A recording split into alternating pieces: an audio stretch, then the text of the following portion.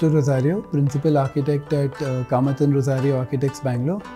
Today I'll be taking you through one of our projects, Weathered House, which is located in Banashankari.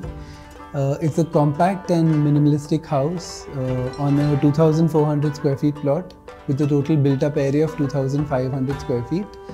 If you want further details of the project, you can download the e-book from www.buildofy.com, where you can find the plans, detailed drawings, material palette and other details. If you have any further questions, you can write to me in the comment section below. The site is located in Banashankari in a BDA, which is a municipal layout. The site is very close to Turahalli forest, and in fact when we started the project it was almost like we had a view to the forest. But we had one interesting thing at the site. So there was a tree which was not that big when we started the project, and at some point the client was also toying with the idea of cutting the tree because it was spoiling the elevation. But then we said, let's keep it. As the project went on, it almost was like the house was growing around the tree rather than the tree growing around the house. Bangalore basically has a very moderate climate, but in the summer it does get hot to some extent. But the house is designed in such a way that you don't need air conditioning through the year. So that is something that we attempted and succeeded. The clients the couple were both techies and had two growing boys. So the house was built for them and for the visiting grandparents from both sides of the family. So the client had lived in Japan for quite an extended time before moving back to India.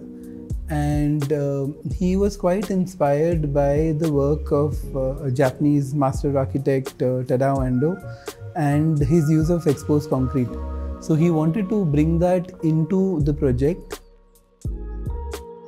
and his spatial requirements was a 4-bedroom house. He wanted the house to reflect the minimalistic ideas of Tadao Ando, the Japanese minimalistic ideas, to be reflected in the spaces as well. The site is a 40-60 plot. The front of the site essentially faced south-southwest. After leaving the mandatory setback, what we did was we basically pushed the whole built-up mass a little further inside. By pushing it in, what we did was we put the car park space over here, which gave it some relief from the west and southwest.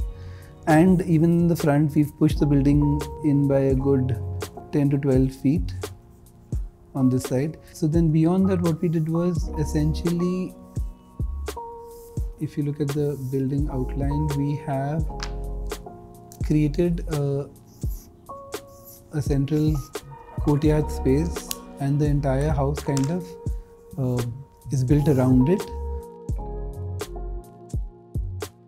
So you enter in here.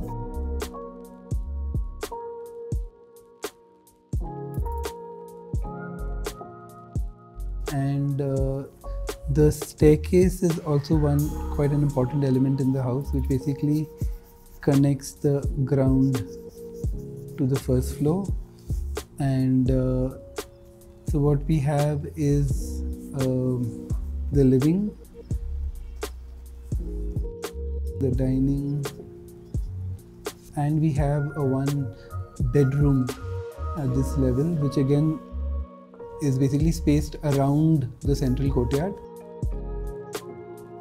So the road is on the front, and we have this huge tree which is essentially the crowning element of the building. We have a straight flight stair which basically brings us up to the first floor, and as you land on the first floor you come to this common library kind of space. This is again look onto the central courtyard.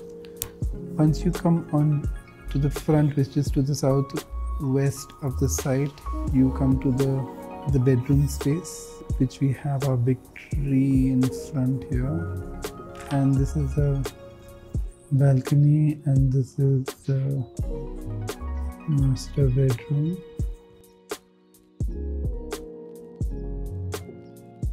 So basically, because this side was west-southwest, we tucked in all the services here. We have the master bathroom and the walk-in wardrobe in this area. And here we have outdoor utility space. Basically, again, cutting off the western heat. Coming to the rear of this site, we have the kids' bedroom here and a third bedroom, which now has become the study after COVID for work from home.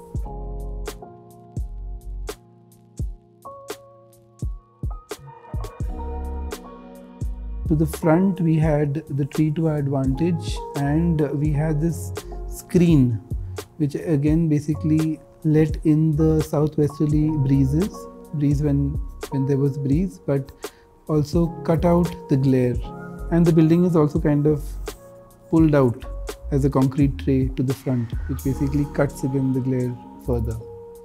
This balcony opens up to the street on one side and this courtyard to the back.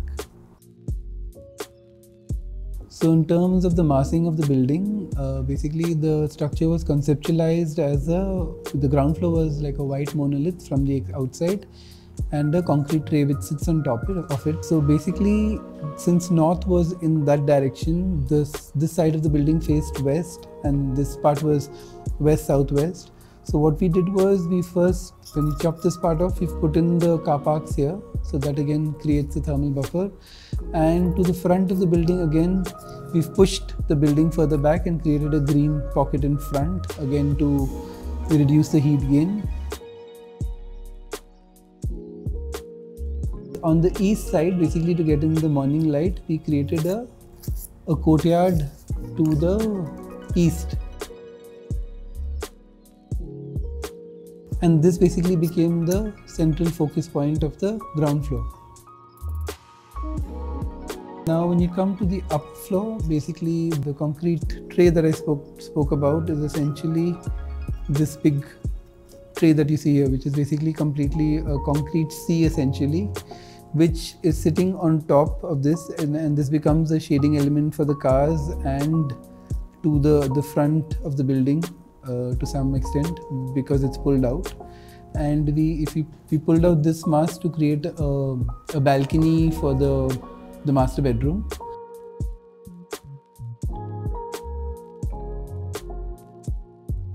These spaces also again looking at the courtyard below, and we have this big tree in front here. So since the front was again facing west-southwest, so what we did was we added this cotton steel screen which basically slotted into the building in front. What this did was it allowed the breeze to filter through, but it cut the glare, and this also faced the tree on the front of the building. So one of the main takeaways for us in this house was, I think, on a more philosophical level, was I think patience. Also, I think another thing that we learned was being more collaborative with the client. I mean, this client during the course of the project started developing a lot of interest in architecture and related fields. We were more open to for what came from the client, and frankly now, so Manjunath is almost like my consultant now in terms of getting in what is new in the market or whatever, because he does that as a hobby. So if you look at the green quotient of this house, I think we've tried to be green more in terms of how we've responded to the climate, and so basically in terms of light and ventilation, this house doesn't need any artificial light through the day at any part of the house. And in terms of ventilation as well, there is no artificial, you may need to switch on a fan, but there's no air conditioning required. The house is completely solar powered, and all the rainwater we have is completely collected, and we're recharging the groundwater. The tree in front, which also taught us patience, Also, would probably go with what Ando had once said: we borrow from nature the space upon which we build.